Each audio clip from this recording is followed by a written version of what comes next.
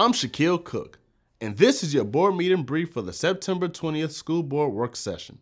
Superintendent Dr. Crystal Edwards and Chief Academic Officer Sam Cohen presented data from last spring's SOL scores and provided strategies to close gaps in student achievement. This presentation highlighted the incredible work by LCS staff and students over the last year as they continue to grow out of the challenges created by the COVID-19 pandemic. So two things are true at the same time. We're doing the work that we want to see. Our teachers are doing the work, our students are doing the work, our parents are doing the work. And the second thing is true is there are worthy goals. When we talk about a tradition for excellence, and we talk about every child by name and by need to graduation and beyond, that is a worthy goal.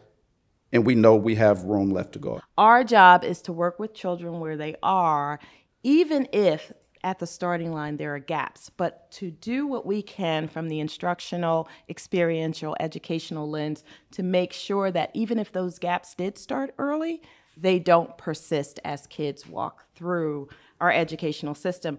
The Virginia Department of Education defines the achievement gap as a difference in academic performance between student groups. And LCS examined performance results grouped by racial identity, students identified as economically disadvantaged, students who receive special education services, and students who receive English learner services. Between 2021 and 2022, SOL scores in both reading and math increased in all categories. In fact, LCS score improvements outpaced state averages in many categories. To further increase student learning and close gaps in achievement, LCS will strategically use student data, increase quality instructional coaching and professional development, and align effective instructional strategies.